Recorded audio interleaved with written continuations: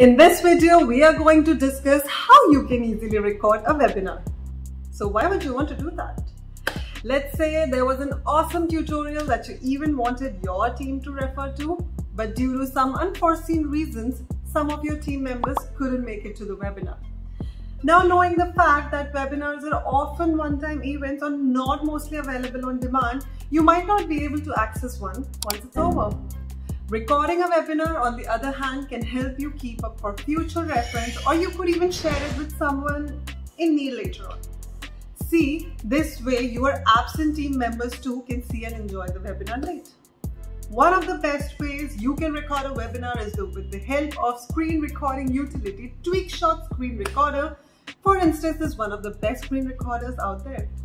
Okay, enough of the build-up. Let's dive straight into this and how you can record a webinar using a screen recording utility like TweakShot Recorder. First, go ahead and download, install and run TweakShot Screen Recorder from the link mentioned in the description. Make sure that you do this before your favorite webinar starts. This way, you'll even be able to test TweakShot Screen well. Great. Now, once you've installed the tool on your computer, head to the webinar that you want to record. Fire up TweakShot Screen Recorder and now select the region you want to capture. To record the webinar, you could, for example, choose the full screen option that allows you to capture your entire screen, or you could even opt for the select region option that will allow you to select a specific region on the screen by using crosshairs to select a region you want.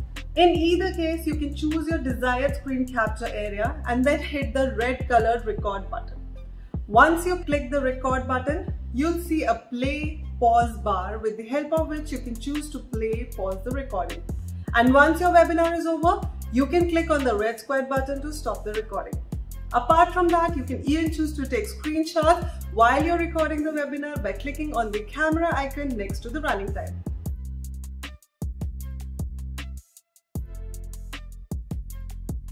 How can I access the recording webinar now? Well, once you hit that red colored stop icon, you can go straight to the recordings option. This is where you can see all your recordings, including the screenshots you might have taken during the webinar. Here you can do tons of things, like you can play the webinar, open the file location, and even delete the recording. That's how it is easy to record a webinar. Do give this tool a spin and let us know what you think in the comment section below.